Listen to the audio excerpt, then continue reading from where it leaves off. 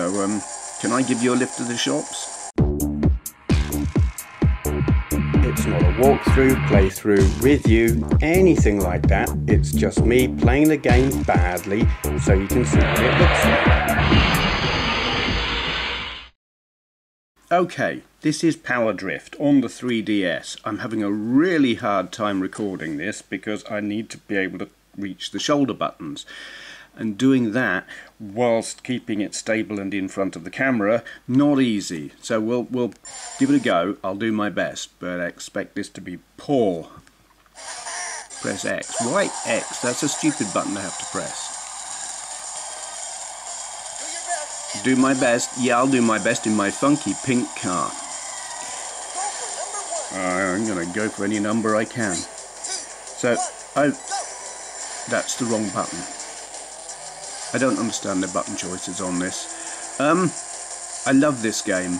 I suck at it. It's not an easy game. Oh, there we go.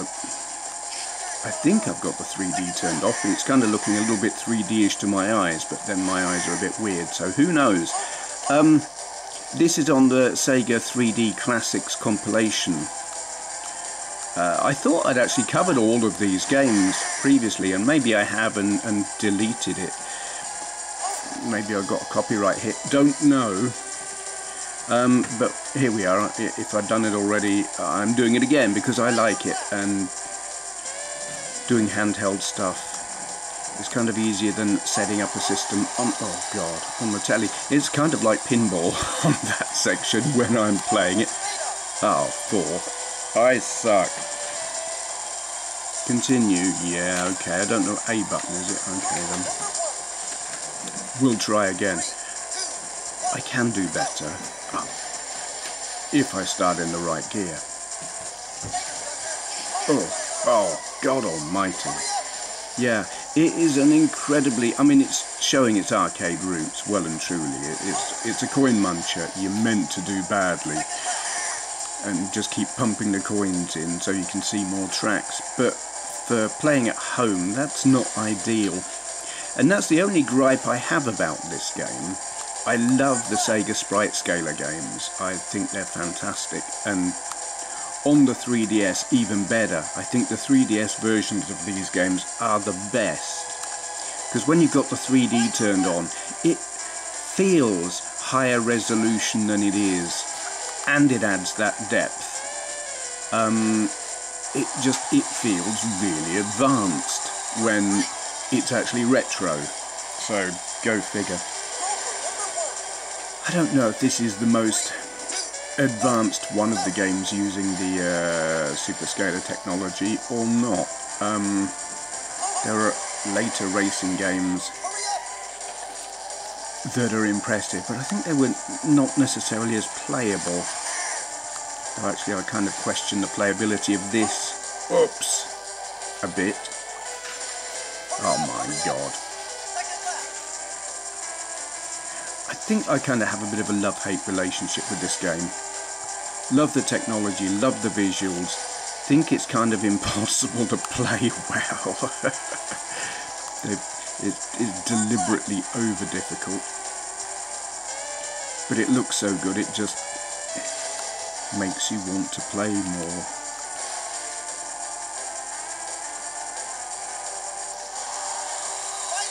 Final lap. Oh, and I'm in 7th. There's no way I'm finishing this. Yeah. Harsh, but continue. One more go. That's the thing, I'm also not concentrating as well as I should because I'm talking. Excuses, I know. Oops, you bugger. So here I am driving through Chesterfield Town Centre, which is a pretty dodgy thing to do seeing as most of it's pedestrianised, but you know. Oops, bollocks.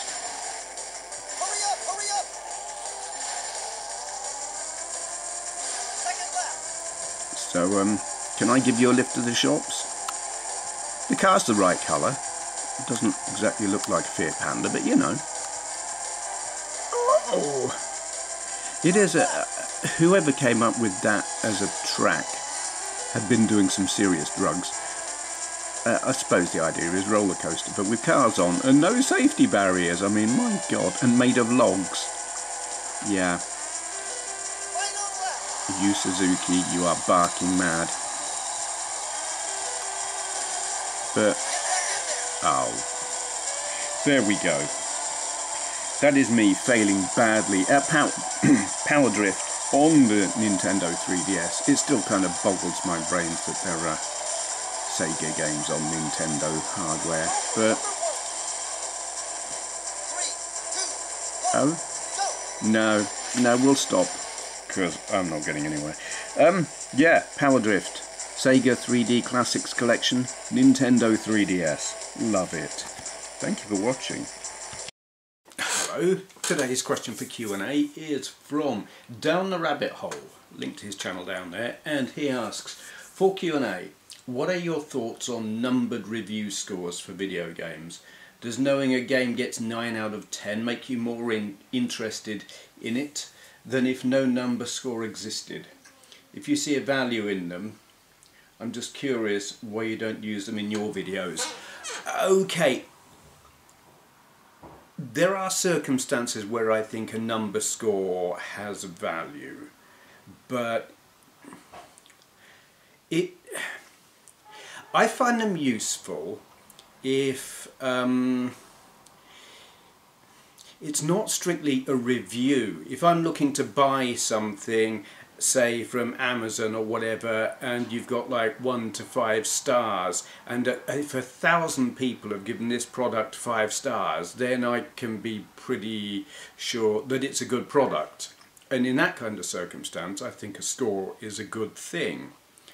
When it's one person reviewing a product, be it a game or a piece of hardware, whatever, I think a score is absolutely meaningless. I want to know about the product. I want to know, is it reliable? Does it work? What aspects are good? If it's like a game and the graphics good or bad or whatever, I want to see it being used. I want to know about battery life. I want the details. I want to know, is it easy to use? Does it feel comfortable in the hand? If it, if it's a handheld or whatever. I want to see a person talking to me and telling me about it, their experience with it. Do they like it or not? And if not, why not? And if they do, why? All those details. I want to know their experience of using or playing the product. Just giving a score, I think, is absolutely, it's rubbish. It really is. The only time I think a score is useful is when it is like an aggregated score from lots of people. From one individual person, no. It's pointless. Let me...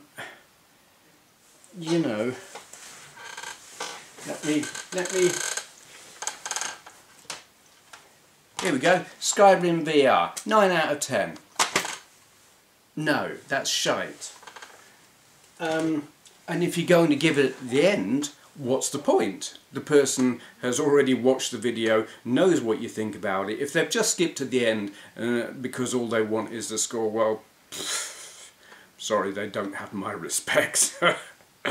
No, I think scores from an individual are... it's a rubbish way to do things. There are far... I mean, I accept that some people maybe don't have the gift of the gab and maybe aren't entirely comfortable describing what they like about something. And it's not for me to say whether people like that should or shouldn't be making videos, but it's not meaningful if you can't explain what makes a thing good or not. Yeah. I don't mean to disparage anyone who does do scores.